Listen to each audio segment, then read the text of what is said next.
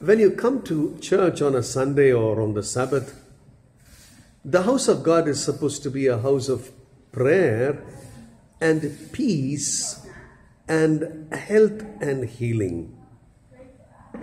But most of the times when you come to church, you get irritated, angry, disturbed. Your moods go out. It's all the work of the evil one.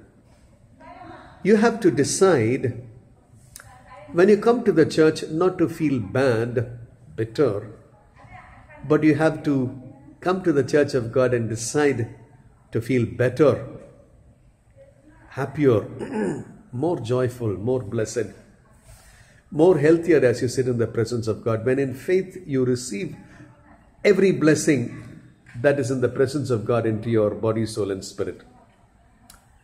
Next time when you sit in the church and if you get angry, just rebuke, resist and cast out that devil, the thief who comes to steal your peace when you are in the presence of the Prince of Peace.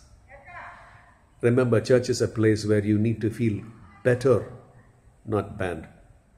Glad, not sad. Healthier, stronger, more blessed and anointed, not drained, hurt, wounded and distressed. Choice is yours as you choose which spirit to let to work in your life. God bless you.